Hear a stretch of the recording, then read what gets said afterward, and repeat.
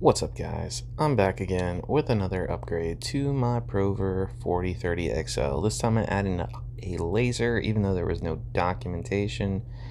I emailed them and they told me to get the 5.5 watt one from their website, and it finally came in. So I got it installed.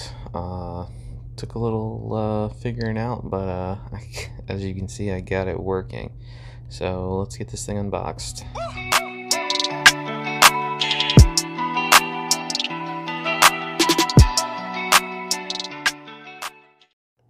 Alright, so yeah, I'm getting a little crazy with the video editing, but that's alright. And get this open with my Stanley saw and a little box.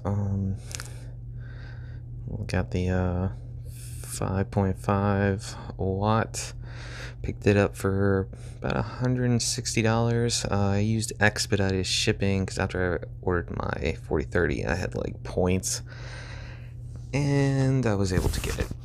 So first thing out of the box is the safety glasses. Trust me, you're gonna want to wear these things. There's a little button on the little controller thing. I pressed it when I was trying to wire it up, and that thing is bright. It's no joke. Make sure you wear your PPE.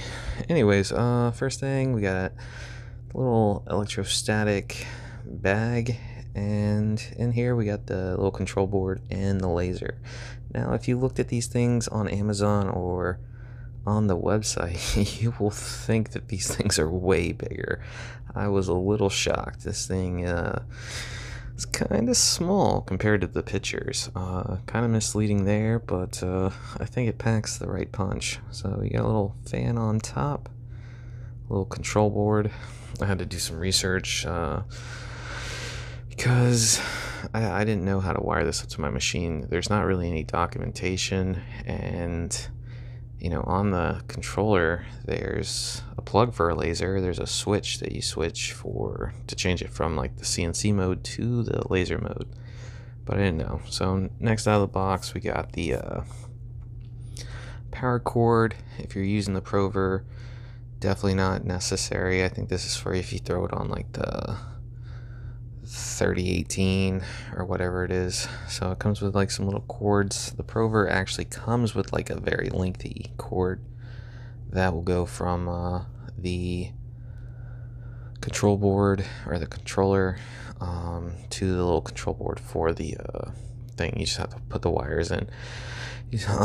Next up we got the little disc. This has some instructions on using Lightburn, which includes Lightburn, but not the most up-to-date one, so you got to update it.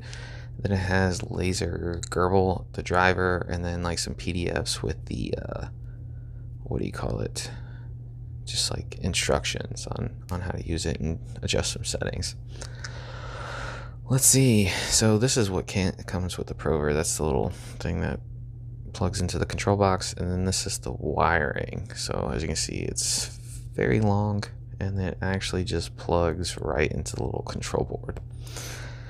So that kind of worked out easily. I just kind of tried to line up the wires the way that it was coming out of the other side of the adapter. I just kind of matched it up.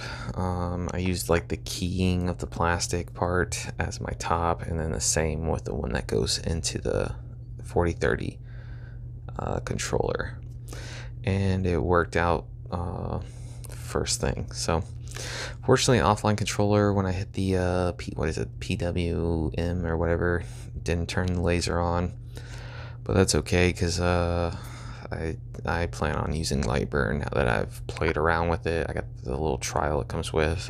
Once it expires, I plan to just purchase a license. So yeah, that's it for all that's in the box.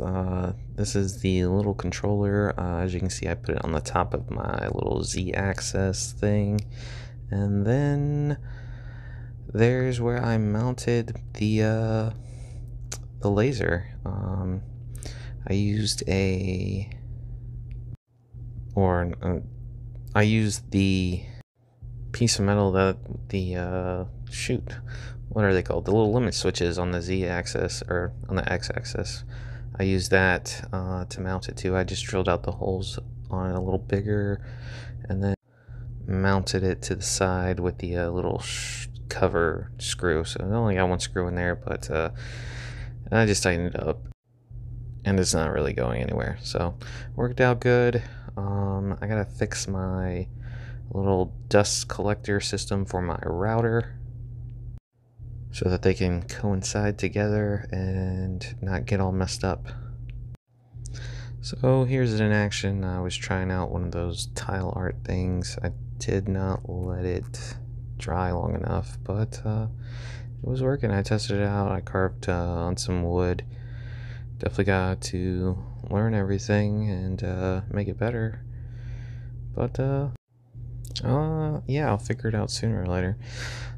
Here's another clip that I did. Sorry for the graininess. I record this on my phone, and it's you have to like export it in order for it to process right. Otherwise, here in my video editing app, it makes it look crazy.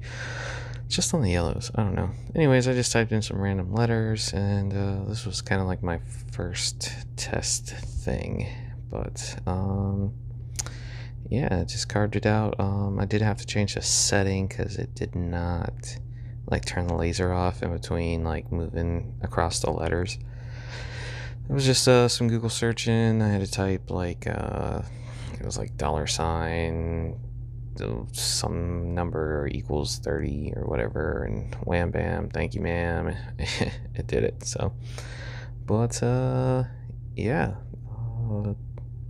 if you guys got any questions, let me know. I'll leave links and everything like that.